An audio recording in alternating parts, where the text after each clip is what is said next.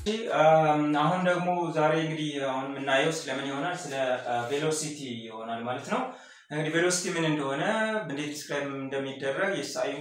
ዩኒት ምን እንደሆነ እሱን በደንብ ዲስከስ እናደርጋለን። ታዲያ ሁላችሁም ሰብስክራይብ ማድረግ ላይክ ማድረጋችሁን እንዳትረሱ። ወደ ቬሎሲቲ እንሄዳለን። ቬሎሲቲ ማለት ምንድነው? It can describe us about how fast the body is moving in a given direction. It seems like a speed, but not exactly the same as speed. አንድ አይነት ይመስላሉ ምክንያቱም ብዙ ጊዜ በተለምዶን ሁለቱንም ፍጥነት ብለን የመጥራት ነገር ማለት ነው። ፍጥነት ግን ይሄኛው ነው ቬሎሲቲ ነው ፍጥነት የሚባለው ቶሎታ ነው የምንለው ስፒድን። ስለዚህ ሁለቱ ይለያያሉ። ያኛው ስኬለር ኳንቲቲ ነው የኛው ቬክተር ኳንቲቲ ነው ቬሎሲቲ ሲሆን በዴፊኒሽን ኤስአይ ዩኒታቸው ዳይሜንሽናቸው ግን የሁለቱም ተመሳሳይ ነው ማለት ነው። ስለዚህ ቬሎሲቲ ማለት ባጭሩ ዲፋይን ሲደረግ the time rate of displacement ይሆናል። ስፒድን ግን ምንድነው ብለን ዲፋይን ያደረግነው the time rate of distance ብለን ያለው። ስለዚህ የቬክተር ኳንቲቲ ነው ማለት እንችላለን ማለት ነው። ቬክተር ኳንቲቲ ነው። ቬክተር ኳንቲቲ ከሆነ it can be positive it can be negative ማለት ነው። ስለዚህ ሁለቱንም መሆን ይችላል ማለት ነው። ባጭሩ ቬክተር ብለን መግለጽ እንችላለን ነው። SI ዩኒቱ ሜትር ፐር ሰከንድ ነው just like the previous one። ስለዚህ SI unit is meter per second ይሆናል and mathematically it can be expressed as displacement over time። displacementን ጊዜ አሮ ሄድ ይኖረዋል። ስለዚህ displacement ለታይም ስናካፍል የምናገኘው ቬሎሲቲ ይሆናል ማለት ነው። ሌላው ቬሎሲቲ ልክ እንደ ስፒድ ሁሉ instantaneous ቬሎሲቲ እና አቨሬጅ ቬሎሲቲ ብለን እንከፍለን እናየዋለን። አቨሬጅ ቬሎሲቲ ሲሆን it tells us general it's a general concept. It tells us a general information. We don't know what was happening during the past ምን እንደተፈጠረ ምን እንደሆነ ምናውቀው ነገር የለም። በአጠቃላይ ግን ምን ያህል ዲስፕሌስመንት ሄደ ምን ያህል ጊዜ ፈጀበት ብለን አካፍለን የምናገኝ ከሆነ ያ ምንድነው ማለት ነው ቬሎሲቲ average velocity ነው እንላለን። instantaneous ከሆነ ግን when the time is just at specific point ሲሆን ወይም at a specific place ሲሆን ስለሆነ ስለዚህ change የለው ማለት ነው። when the change in time is approach to zero ነው. So we have a detailed information. This velocity can tell us a detailed information about a moving object ማለት ነው። ከቀድሞ ምንም የሚለይ ነገር የላቸው ማቴማቲካሊ ወይም ደግሞ ስንገልጣቸው በማትሱና አፕላይ ስናደርግ ተመሳሳይ ነገር ይሆንና ይሄ ቬክተር ስለሆነ አሮን ጨምራለን። ሁለተኛ ደግሞ ዳይሬክሽን ኮንሲደር ማድረግ ያስፈልጋል። ማግኒቲዩድን ዲተርማይን ለማድረግ ግን አንድ አይነት ኮንሴፕት አንድ አይነት አካሄድ ይሆናል አንድ አይነት ይሆናል ማለት ነው። ስለዚህ ተመሳሳይ ናቸው ስፒድ እና ቬሎሲቲ ተመሳሳይ ናቸው ስላችሁ ይላችሁ አንድ አይነት ናቸው ማለት አይደለም። ማቴማቲካል ፕሮሰሱ አንድ አይነት ነው። በዛ በተመሳሳይ ስቴፕ ፎሎ ማድረግ እንችላለን ለማለት ያለው ሊሚቱንም ደሪቬቲቭንም አፕላይ አድርገን አቨሬጅንም ኢንስታንታኒየስን ዲተርማይን ማድረግ ይቻላል። እንደው ግልጽ እንዲሆን ያህል ለምሳሌ እቺን ግራፍ እንውሰድና ብሉ ከለሩ ወይም እዚህ ጋር ከርቡ የምታዩት ምንድነው ኦብጀክቱ አክቹሊ ሙቭ ያደረገበት ነው። አቨሬጅ ቬሎሲቲው ግን እዚህ ጋር ሪፕሬዘንት የሚያደርገው the red line represent the average velocity። መነሻው የተነበር መድረሻው ቶታል ዲስታንስ ምንድነው ቼንጅ ኦፍ ፖዚሽን መለካት ማለት ነው። እሱን ለታይም አካፍለን የምናገኘው ባጭሩ ምን ይሆናል አቨሬጅ ቬሎሲቲ ይሆናል። ኢንስታንታኒየስ ቬሎሲቲ ሲሆን ግን በግራፉ ስንገልጸው ይሄ ተመልከቱ ስሎፕ ኦፍ ዘ ግራፍ እንደማለት እኮ ነው ይሄኛው አይደል ስሎፕ ማለት ነው ማን አቨሬጁ። ኢንስታንታኒየስ ሲሆን ግን the slope of the graph a given graph at a particular point ማለት ነው። እንግዲህ ማትስ ደሪቬቲቭ ተምራችሁ ቢሆን ወይም ሬት ኦፍ ቼንጅ ተምራችሁ ቢሆን አሪፍ ነው ያንን ለመረዳት። ስለዚህ ካርቭ እዚች ጋር ካለ ለዚች ነጥብ ላይ እዚች ፖይንት ላይ ፓርቲኩላር ፖይንት ላይ ስሎፑ ምንድነው ብለን ሜዠር የምናደርግ ከሆነ ካልኩሌት የምናደርግ ከሆነ እሱ ኢንስታንታኒየስ ነው ማለት ነው። ለዚህ ለፊዚክሳችን ወይም ደግሞ ደሪቬቲቭ ነው ብለን መግለጽ እንችላለን። አቨሬጅ ግን ከሆነ ምንድነው ማለት ነው the slope of just a given graph at ምንድነው change in x ወይም at change in time ይሆናል ማለት ነው። ሶ እዚህ ጋር change in time አለ እዚህ ጋር at particular time ነው እዚህ ጋር ሜዠር እያደረግነው specific time t ትኖረናለች እዚህ ጋር ያለችውን ስፒድ ቬሎሲቲ ነው ዲተርማይን ማድረገው። አቨሬጅ ሲሆን ግን ከዚህ እስከዚህ ባለው ኢንተርቫል ውስጥ ምን ያህል ርቀት ሄዶ በምን ያህል ጊዜ ፈጅቶበት አካፍለን የምናገኘው ይሆናል። ባጭሩ ቬሎሲቲ ማለት how fast the body is moving in a given direction ነው የሚሆነው። ስፒድን ዲፋይን ስናደርግ how fast the body is moving ብቻ ነው ዳይሬክሽን አያስፈልግም ስኬለር ስለሆነ አሁን ግን ቬክተር ስለሆነ in a given direction የሚል እንጨምርበታለን ማለት ነው። ስለዚህ ባጭሩ በዚህ ዲተርማይን ማድረግ ይቻላል። ወደ አክሰለሬሽን ስንሄድ ደግሞ አክሰለሬሽን is the time rate of change of velocity ይሆናል። we are going to measure a velocity acceleration with respect to the change in the velocity ይሆናል ማለት ነው። ቬሎሲቲውን ቼንጅ የሚያደርግበት ሬት መለካት ማለት ነው። አሁን አክሰለሬሽን ሲባል ብዙ ጊዜ የነበረንን ቬሎሲቲ በምን ያህል ፍጥነት እየቀየርን እንዳለ መለካት ማለት ነው ሌላ ነገር የለውም። ስለዚህ change in velocity over time ብለን እንገልጸዋለን ነው አቬሬጁ ነው instantaneous ምናልባት ካስፈለገ acceleration instant is equal to ይሆናል ሊሚት አፕላይ እናደርጋለን ልክ ቅድም ለቬሎሲቲ ወይም ለስፒድ እንዳደረግነው ሁሉ when change in time approaches to zero change in velocity divided by change in times gives you what the instantaneous acceleration ማለት ነው ስለዚህ በዚህ ዲተርማይን በዚህ ካልኩሌት ማድረግ እንችላለን ማለት ነው ባጭሩ acceleration ማለት rate of change of velocity መለካት ነው ኦብጀክቱ ዩኒፎርምሊ የሚንቀሳቀስ ከሆነ change in velocity የለውም ግን velocity change የሚያደርግ ከሆነ constantly change የሚያደርግ ከሆነ we have a constant acceleration but if the velocity changes continuously with different time interval then that motion will be accelerated motion ይሆናል ስለዚህ የዛ ደግሞ acceleration constant አይሆንም vary ያደርጋል ማለት ነው በአጠቃላይ ግን acceleration ማለት the time rate of change of velocity ማለት ነው ወይም describe የሚያደርገው how fast the body is changing its velocity የሚለውን measure ያደርግልናል ማለት ነው እንግዲህ ባጭሩ በዚህ ዲተርማይን እናደርጋለን ማለት ነው rate of change ነው እዚህ ጋር ምን ለካው ለምሳሌ ምን እንበል መሰላችሁ መጀመሪያ ላይ at zero time for example at zero time ኦብጀክቱ zero change in velocity ኖሯል ልክ 1 second ሲሆን ስፒዱ 2 ሜትር per second ቢሆን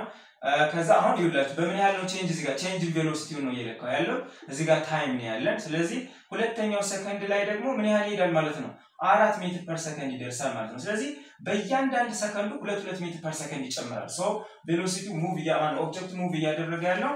by a constant acceleration እንደሆነ መናገር እንችላለን ማለት ነው እንግዲህ በአጠቃላይ ግን acceleration ማለት ምን ማለት ነው the rate of change of velocity ማለት ነው ወይም it describes how fast the body is changing its velocity የሚለው ያንን ሜዠር ያደርጋል ማለት ነው ሌላው እንግዲህ የመጨረሻው ነጥባችን ምን ይሆናል ዩኒፎርም ሞሽን እና ያለንና ዩኒፎርምሊ አክሰለሬትድ ሞሽን ዩኒፎርም ሞሽን ማለት the motion of an object which takes place at a constant speed or velocity ማለት ነው velocity a moving object velocity change ሳያደርግ ሲቀር motion uniform motion ይባላል ማለት equal distance covered in equal time interval ማለት ነው በሌላ አባባል ለምሳሌ 2 ኪሎ ሜትር በጨረስን ቁጥር 30 ደቂቃ 2 ኪሎ ሜትር ስንጨርስ 30 ደቂቃ የሚፈጅብን ከሆነ ይሄ ዩኒፎርም ሞሽን ብለን እንወስዳለን ቬሎሲቲውን ወይም ስፒዱን ካልኩሌት ብናደርግ ምናወራው በነገራችን ላይ ስትሬት ላይን ሞሽን ስለሆነ ስፒድ እና ቬሎሲቲ ማግኒቲዩዳቸው እኩል ይሆናል ለምን ምክንያቱም ሁለቱም የሚሄዱት on the same path on the same straight line ስለሆነ ስለዚህ ማግኒቲዩዳቸው የቬሎሲቲ እና የስፒድ አንድ አይነት ነው የሚሆነው so constant velocity ካለው ወይም ስፒዱ ኮንስታንት የሚሆን ከሆነ ሞሽኑ ዩኒፎርም ሞሽን ይባላል and a constant speed or velocity ሊኖረው ይችላል ደግሞ እኩል ርቀት በእኩል ሰዓት እየሄደ ስለሆነ ነው ማለት እንችላለን ለምሳሌ አንድ አካል ከፖይንት A ተነስቶ ወደ ሌላ ነጥብ እየሄደ ነው ብለን እናስብ እዚህ ጋር we have zero displacement and or distance ልትሉ ትችላላችሁ እዚህ ጋር ታይም አለን zero time ነበር ልክ እዚህ ጋር ሲደርስ ፖይንት B ብንለው ዲስታንሱ ለምሳሌ 10 ሜትር ደረሰ እንበል ይሄኛው ታይሙስ maybe 2 ሰከንድ ፈጀበት 10 ሜትር ከዛ እዚህ ጋር 20 ሜትር ደረሰ መቼ በምን ያህል ጊዜ በ3 ሰከንድ ውስጥ 10 ነው እንግዲህ ዲስታንሱ በ10 ሜትር እየሄደ ነው ይሄኛው በ4 ሰከንድ ይሆናል ማለት ነው ለምን 10ን ለመሄድ 2 ሰከንድ ከፈጀበት 20ን ለመሄድ 4 ሰከንድ ይፈጅበታል እዚህ ፖይንት ላይ ደግሞ ለምሳሌ ፖይንት ዲ ብንለው ይሄ ፖይንት 30 ሜትር ደርሷል ወይም ርቀት ላይ ነው የሚገኘው ከመነሻችን ማለት ነው ከዛ ታይሙ ደግሞ 6 ሰከንድ ይፈጅበታል ማለት ነው አሁን ተመልከቱ እኩል ርቀት ለምን አለ ይሄ እንደ ፋይናል ይሄ እንደ ኢኒሻል ኮንስተንት 10 ሲቀነስ 0 10 አለ ስለዚህ 10 ቼንጅ ዲስታንሳችን ስንት ሆነ ማለት ነው 10 ሜትር ጋፕ አለ ሜትር አለ ምን ያህል ጊዜ ፈጀበት 2 ሰከንድ ፈጀበት ይሄኛውንም ቀጣዩን 10 ሜትር ለመሄድ ምን ያህል ፈጀበት 2 ሰከንድ ፈጀበት ይሄኛውንም 10 ሜትር ለመሄድ ከሲ እስከ ዲ ያለው ለመሄድ አሁንም 2 ሰከንድ ፈጀበት ስለዚህ ኢኳል ዲስታንስ ኢኳል ታይም ኢንተርቫል ትራቭል ያደረገ ነው ሞሽኑ ዩኒፎርም ሞሽን ነው ማለት ይችላል ማለት ነው ከዛ ተመልከቱ እንግዲህ ይሄ ኢኳል ዲስታንስ ኢኳል ታይም ኢንተርቫል በሌላ አገላለጽ ኮንስታንት ስፒድ ኦር ኮንስታንት ቬሎሲቲ ነው ማለት ስለሆነ እንግዲህ ዲስታንስ ቼንጂንግ ዲስታንስ ኦቨር ታይም ቬሎሲቲ ስፒድ ይሆናል አቨሬጅ ስፒዱን ይሰጠናል ስለዚህ 10 ሲካፈል ለ2 ስንት ይሆናል ማለት ነው ቬሎሲቲያችን 5 ሜትር per second ነው ማለት ነው እሺ እዚህ ጋርስ አሁንም ተመሳሳይ 5 ሜትር per second ነው ማለት ነው እዚህ ጋርስ 10 ሲካፈል ለ2 አሁንም 5 ሜትር per second ነው ስለዚህ average velocity change እያደረገ አይደለም ማለት ነው ኮንስታንት ነው ማለት ነው so equal distance equal time interval ኦብጀክቱ ከቨር ካደረገ ወይም if that moving object has a constant speed or a constant velocity then the motion is known as uniform motion or UM ብለን እንገልጸዋለን ማለት ነው ሌላው accelerated motion ላይ uniformly accelerated motion ካየን ደግሞ the velocity will be changed but it should be constantly ማለት ነው velocity change ያደርጋል change የሚያደርግበት ሬት ግን ኮንስታንት መሆን አለበት ነው ልክ እዚህ ጋር ቅድም ስናወራ እንደነበረው ማለት ነው ለምሳሌ let's say this is point A ብለን ብንወስድ ከፖይንት A መጀመሪያ እዚህ ጋር change in velocity እናድርገው መጀመሪያ 0 ስፒድ ነበረው velocity ነበረው ከዛስ through time change ያደርጋል 0 ከዛስ B ላይ ሲደርሱ ምን ይኖራቸዋል አሁን let's say the speed of that moving object is going to be 5 meter per second ይሁን ከዛ ምን ያህል ጊዜ ፈጅቶበት ከ0 ሜትር ፐር ሰከንድ ወደ 5 ሜትር ፐር ሰከንድ ለመድረስ 1 ሰከንድ ፈጅበት ብለን እንወስድ ቀጣዩ ከ5 ተነስቶ 10 ሜትር ፐር ሰከንድ ለመድረስ ደግሞ 2 ሰከንድ ይፈጅበታል ማለት ነው ከዛስ እዚች ላይ ለመድረስ ደግሞ 30 ሜትር ፐር ሰከንድ እንዲደርስ ይሄ ሶሪ 15 ሜትር ፐር ሰከንድ ለመድረስ ደግሞ ምን ያህል ጊዜ ይፈጅበታል 3 ሰከንድ ይፈጅበታል ስለዚህ በእያንዳንዱ ሰከንዱ ቼንጅ እያደረገ ያለው የቬሎሲቲ መጠን 5 ሜትር ፐር ሰከንድ ነው ማለት ነው ይሄው ከ5 ላይ 0 ቀንሱ ስንት ሰጣችኋል 5 ሜትር ፐር ሰከንድ በሌላ ከለር ጻፈው ግልጽ እንዲሆን 5 ሜትር ፐር ሰከንድ ይሆናል ከ10 ሲቀነስ 5 ሜትር ፐር ሰከንድ አሁንም 5 ሜትር ፐር ሰከንድ ይኖረናል ከ15 ሲቀነስ 10 አሁንም 5 ሜትር ፐር ሰከንድ ይኖረናል ስለዚህ ቼንጅ ያደረገ ያለበት ፍጥነቱ ሬት ኦፍ ቼንጅ ኦፍ ቬሎሲቲው ኮንስታንት ነው ይሄን ለማድረግ ደግሞ ከ0 እስከ 1 ሰከንድ ፈጅቶበታል እዚህ ጋር ከ5 ወደ 10 ለመሄድ አሁንም 1 ሰከንድ ፈጅቶበታል እዚህም ጋር 1 ሰከንድ ፈጅቶበታል ማለት ነው ስለዚህ አሁን ይሄ ከሆነ አክሰለሬሽን ማለት ምን ማለት ነው አክሰለሬሽን ማለት it is the time rate of change of velocity ስላለን ስለዚህ ይሄ ሬት ኦፍ ቼንጃችን ነው ይሄ እንግዲህ ቼንጅ ኦፍ ቬሎሲቲ ነው እቺ ነገር ይሄም ቼንጅ ኦፍ ቬሎሲቲ ነው ሶ 5 ሜትር ፐር ሰከንድ ሲካፈል ለ1 ሰከንድ ይሆናል ማለት ነው ስለዚህ ስንት እናገኛለን 5 ሲካፈል ለ5 ነው ሜትር ኦቨር ሰከንድ ሲባዛ 1 ኦቨር ሰከንድ ይሆናል ለምን ይሄ ኢንቨርስ መልቲፕሊኬሽን ስለሆነ ነው then 5 meter per second square will be our acceleration so this acceleration is constant ይሄ acceleration constant ከሆነ ደግሞ ሞሽኑ uniformly accelerated motion ተብሎ ይታወቃል ማለት ነው ሌላኛው የሞሽን አይነት እዚህ ጋር ያልተጻፈው ያልገለጽኩት accelerated motion ነው accelerated motion ማለት ደግሞ the velocity of a moving object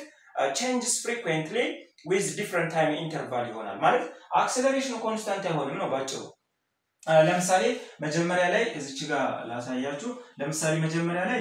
0 ከዛ እዚህም 0 ማለት ነው change in velocity ያችን እዚህ ጋር time እሺ ከዛ ልክ ስፒዱ 2 ሜትር ፐር ሰከንድ ተቀየረ 1 ሰከንድ ፈጀበት ከዛ ይሄኛው ወደ 5 ሜትር ፐር ሰከንድ አደገ ይሄ 2 ሰከንድ ነው ከዛ ደግሞ ሜቢ ይሄ 12 ሜትር ፐር ሰከንድ ደርሶ ሊሆን ይችላል ይሄ ግን 3 ሰከንድ ነው አያችሁ ስለዚህ ስፒዱ ቼንጅ የሚያደርግበት ሬት እና ታይሙ ቼንጅ እያደረገ ያለበት ሬት አንድ አይደለም ለምሳሌ ከ0 እስከ 2 ነው ቼንጁ 2 ሜትር ፐር ሰከንድ ከዚህ ደግሞ ከ2 እስከ 5 ሲቀየር 3 ሜትር ፐር ሰከንድ ነው 3 ሜትር ፐር ሰከንድ አለ ከ12 እዚህ ደግሞ ከ5 እስከ 12 ደግሞ 7 ሜትር ፐር ሰከንድ ቼንጅ አለ ታይሙስ by 1 ሰከንድ ብቻ ነው ቼንጅ እያደረገ ያለው by 1 ሰከንድ ስለዚህ ታይም ኢንተርቫሉና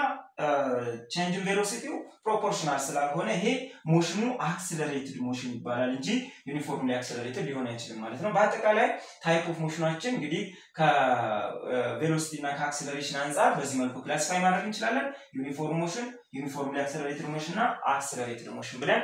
እንከፍላቸዋለን ማለት ነው ለማጠቃለል ያክል በአጠቃላይ ስለ ሞሽን እንግዲህ በተከታታይ የሰራናቸው ያየናቸው ስለ ሞሽን በአጠቃላይ ስለሆነ ሞሽን አንድ አካል ዲስፕሌስ ካደረገ ሙቭ ካደረገ ሞሽን እንለዋለን ታዲያ ሙቭ ሲያደርግ with respect to ሪፈረንስ ፍሬም መሆን አለበት ማለት ነው ያንን ሞሽን ዲስክራይብ ለማድረግ ደግሞ ብዙ ኳንቲቲዎችን ገልጸናል 5 ኳንቲቲዎችን ገልጸናል እሱን አየን ማለት ነው ሌላው እንግዲህ እዚህ ጋር መረሳት የሌለበት ነገር ቬሎሲቲ አሁን እዚህ ጋር አክሰለሬሽን ማለት the time rate of change of velocity ነው ብለናል the time rate of change of velocity ነው ብለናል ስለዚህ the time rate of change of velocity ከሆነ change of velocity የሚኖረን መቼ ነው ማለት ነው ማለት እንችላለን change of velocity የሚኖረው አንደኛው speed up ሲሆን ነው speed up moving object ፍጥነቱ ሲጨምር ሁለተኛ slow down ሲሆን slow down ሶስተኛ direction change ሲያደርግ direction change እነዚህ ነገሮች ከነዚህ ውስጥ አንድ ቼንጅ ካለ ምን ይኖራል ማለት ነው አክሰለሬሽን ጀነሬት ይሆናል ማለት ነው ወይም አክሰለሬሽን ኦብጀክቱ አክሰለሬት እያደረገ እንዳለ መናገር ይቻላል ኦብቪየስሊ ጀስት ስፒድ ወይ ማን ስሎ አፕ ሲሆን ወይም ስሎ ዳውን or speed up ሲሆን ማግኒቲዩዱ ነው ቼንጅ የሚያደርገው ዳይሬክሽን ቼንጅ ሲያደርግ ግን ዳይሬክሽኑ ስለሆነ ማግኒቲዩዱ ቼንጅ አያደርግም ታዲያ እነዚህ ሁለቱ ኮንስታንት ማለት the speed and the velocity magnitude if it is constant then the acceleration is going to be zero ማለት ነው ማግኒቲዩዱ ዜሮ ይሆናል ግን ዳይሬክሽን ቼንጅ ካለ ምን ይኖራል አክሰለሬሽን መኖር ይችላል ለምሳሌ ማግኒቲዩዱ ኮንስታንት ሆኖ ማግኒቲዩድ ኮንስታንት ሆኖ ዳይሬክሽኑ ብቻ ቼንጅ የሚያደርግ ከሆነ የዛን ጊዜ ሴንትሪፒታል አክሰለሬሽን ይኖረናል ታዲያ ይሄ አክሰለሬሽን የሚኖረን በርግጥ ስትሬት ላይን ሞሽን ላይ ሳይሆን ሰርኩላር ሞሽን ወይም ከርቭድ ፓዝ ላይ የሚካሄድ ሞሽን ካለ የዛን ጊዜ because of the change in direction there will be an acceleration ማለት ነው በአጠቃላይ እንግዲህ ይሄንን ይመስላል ማለት ነው የዛሬው ትምህርታችን የዛሬው ሌሰናችን ሁላችሁም ስላዳመጣችሁ ስለተከታተላችሁ አመሰግናለሁ ይሄንን ቪዲዮ ስላያችሁ ላይክ ማድረግ ሰብስክራይብ ማድረጋችሁ እንዳትረሱ ሁላችሁም